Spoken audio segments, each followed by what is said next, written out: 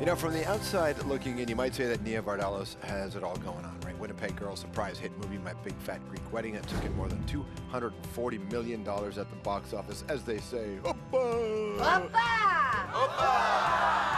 A network TV series spun off from the movie, palling around with Hollywood royals Tom Hanks and Rita Wilson. And it was Rita who saw the stage show on which the film and series were based, a one-woman show that drew heavily on Nia's training at Second City, where she shared the stage with the likes of Amy Sedaris and this fella here, Stephen Colbert.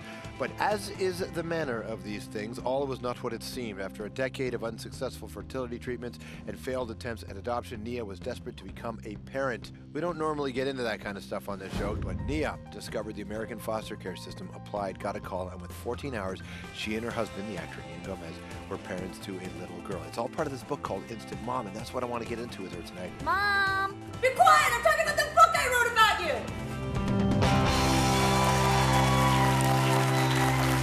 Nia Vardalos!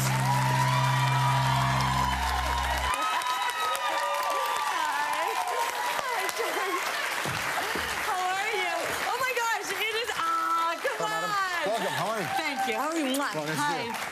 Oh, the red chair. Yes, It's been a long real. time. Yes. How's life? It's good. Everything's good. How are you? I'm all right, I'm all right. Yeah. Such an interesting conversation, this new idea of family, right? It's not even new adoption, but just the conversation about what family is and how families develop has really changed in the last 15 years. Yes, and for me, especially because I was raised in the same way that you were, Yorgo. Yeah. Yes, you know, that we were raised in a family where everyone had a mustache, the women too, and, you know, everyone ate together and laughed together. Everyone knows your business. Everyone knows everything. So the minute I got married, it was like, oh, are you pregnant? Where's your baby? Yeah. You know, and I was like, I'm trying. And it was shocking that it wasn't, you know, it's this thing that is your God-given right. And this thing that, you know, I had worked so hard for breaking into, how I broke into show business. And I am the child of an immigrant family. I was taught, work hard and things will come to you. Right. And also deal with disappointment, of course, with grace. But this stopped me in my tracks. Not being able to have a child biologically was shocking for me. And then I just disappeared for a bit. Yeah. And I grieved it, and I dealt with it, and I really learned a lot about what is it that creates a family. Well, it's the bond of love. So when we met our daughter, she was almost 3 years old. It had fallen through so many times we were almost matched with, you know, birth mothers living in Ohio. We were on waiting lists in Greece. We had applied here in Canada, trying anything we could. My husband is a New Yorker. We're living in Los Angeles.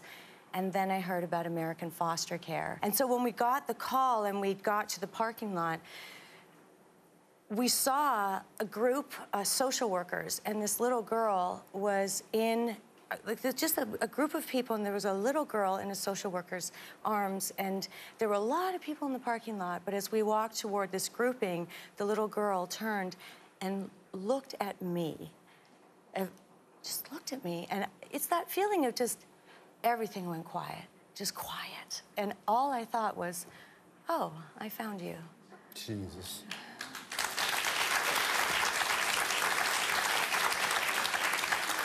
From my friends who've gone through a biological birth, said they realize that the reason it takes 9 months is because it takes you that long to get ready. Yeah. Well, they say it takes about 7 months, and then you just want to have the kid. Yeah. But 14 hours seems really quick. Yeah, it was really an experience that I think it was probably best because we didn't know what we were getting into, and Ian and I are so immature that it was probably best that we didn't know. But we ran through the house. We had a guest room, and we just tore it apart and put a blow-up bed in there because we have nieces and nephews who would always visit, so we had SpongeBob sheets. You know, we put those out and a pink quilt, and we just waited, and then, you know, like that, the phone rang, the doorbell rang, and she was here. And I remember walking out into the front yard, and as they brought her, as they brought her into the front gate, I just thought, oh, she's home, you know. And so, is it what you thought it would be? Oh, yeah, it's really good. I'm gonna drink water. The process of talking to her, sharing with her, she's old enough to know but not know. How do you manage all of that information that you know impacts a person? I think the best thing to be is honest. So I try to show her that this is her life now, but she's never seen us act. She's never seen our movies. It says instructions not included, but there's enough detail in here about what the experience is like that in a way it helps people answer a lot of questions they're going to have about this process, right? Yeah, I try very hard not to give advice because I find that you know, in your life you get unsolicited advice, and the only thing that I say that works for me is that when I'm a fearless idiot, I tend to find happiness. It's way back when Rita Wilson and Tom Hanks came to my one-woman show. They're your godparents, are they? Yes, kid, right? they baptized our daughter, did like this arc later, but super Greek, like drown the the kid like it happened to all of us. We did it. You did it? And there's always olive oil involved. It's traumatic. I know. I know. We did it to my husband. You know, we did it to my husband. And then my husband, you know my husband, he has a beautiful bald head and then hair on the sides. That oil, of course, because the oil is always involved because everything ties into the Greek salad in some way. And we just, got him in there. His hair just looked like just muskema. You know what I mean? Like just a mess. It's just a mess. The poor guy.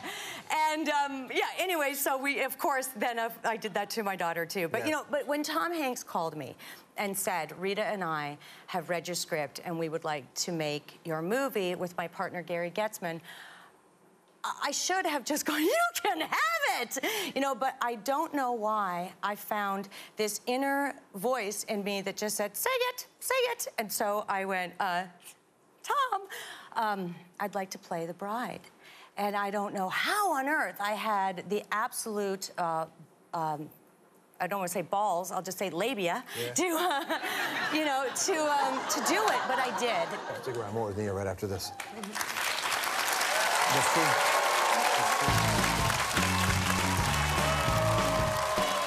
God, it's like, look at me, I'm just covered, I'm covered. Yes, my Big Fat Greek Wedding was a monster hit. Nia hasn't quite scaled those same heights since, but does she care?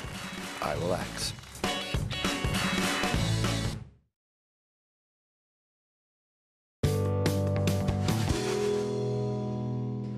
Here tonight we have apple and orange. We all different, but in the end we all fruit.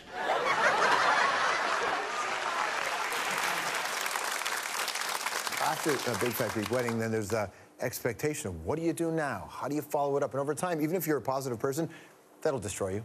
Well, the thing is, I was in a secret quest to be a mom, so none of those questions bothered me at all. And even still now, when I'll be walking through Neiman Marcus, and there's always a contingency of our people, whether they be Persian or Italian or Irish. Everyone feels the movie's about them, right? And they're always like, "Why don't you make another movie?" And they're always yelling at me, and it's like, because I'm really happy being a mom, and I'm writing movies and being in movies too. It's a strange thing that happens that my desire hasn't ended to work. Different kind of creativity, different responsibility, different kind of art that you want to make? Yes, it's very different. The things that I want to do, I don't care what people think of me. I don't read reviews. I don't care what people say.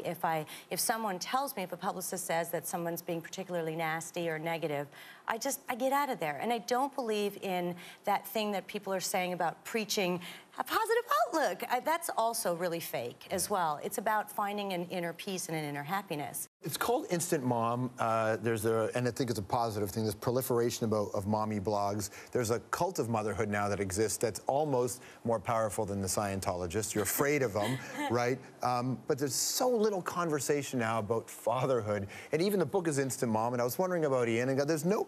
What do the guys do in this scenario? Yeah, I address that in the prologue because I don't write about my husband and our personal life in any way. We chose not to call it Instant Family.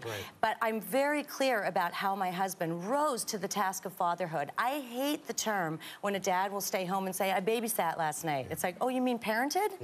Like, that's crazy. And yet, I do feel that there is a very us and them happening with moms who are being like all-powerful earth moms and mommy bloggers. And we're not talking about the dads. And the dads are even more stay-at-home than we've ever had before, and there's a really great thing happening with the dual parenting. Good to see you. Thank you so much. Nia Vardalos, Instant Mom's into the book. We'll be right back. Thank you.